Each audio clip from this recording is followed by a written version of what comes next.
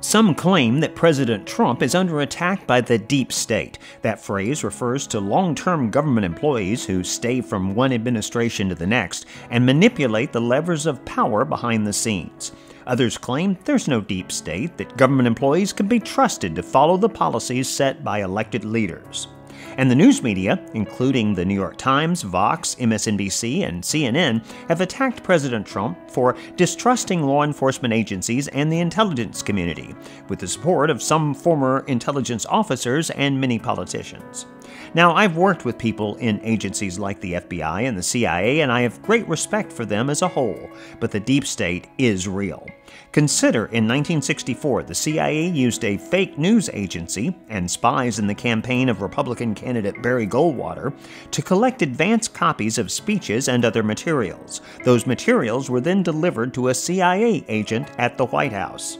John Roche, speechwriter for President Johnson, confirmed that somehow or other we used to get advanced texts of Goldwater's key speeches. All I know is that when I innocently inquired how we got them, the reply was, "Don't ask."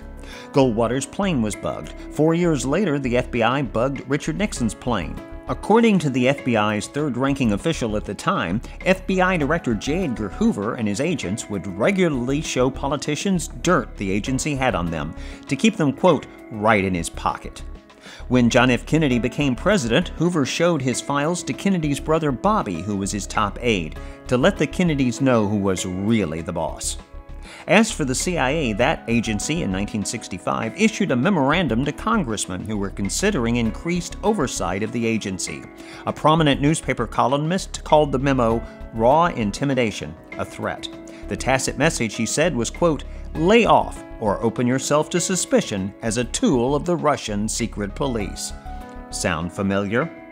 Those aren't just stories from decades past. In 2013, during congressional testimony, Director of National Intelligence James Clapper was asked, does the NSA collect any type of data at all on millions or hundreds of millions of Americans? Clapper replied, no, sir, not wittingly.